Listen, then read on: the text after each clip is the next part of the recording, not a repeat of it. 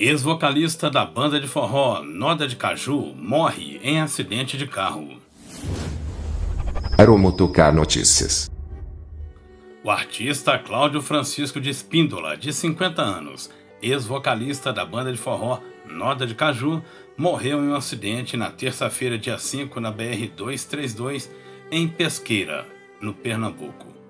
De acordo com a Polícia Rodoviária Federal, a vítima estava sozinha no carro e teria perdido o controle da direção.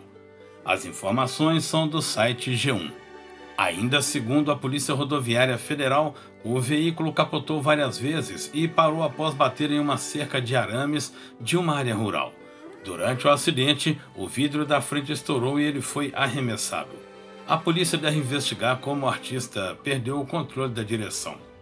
O corpo do artista foi levado para o IML de Caruaru, em Pernambuco. O sepultamento será na cidade de Essaiaró. O Noda de Caju nasceu em Arco Verde, no sertão de Pernambuco, em 1990. A banda foi um dos maiores sucessos em Pernambuco e no Brasil entre 1997 e 1999. Depois deste tempo, começou a passar por mudanças constantes entre os vocalistas. Na tarde desta quarta-feira, a banda Noda de Caju lamentou a morte do ex-integrante do grupo e desejou forças aos familiares do cantor de forró. A família Noda de Caju recebeu com muita tristeza e profunda dor o falecimento de nosso ex-companheiro de palco, Cláudio Spíndola. Sempre lembraremos da sua voz e dos lindos momentos que vivemos. Claudinho, fique ao lado do Senhor e desejamos força para todos os amigos, fãs e familiares nesse momento tão difícil.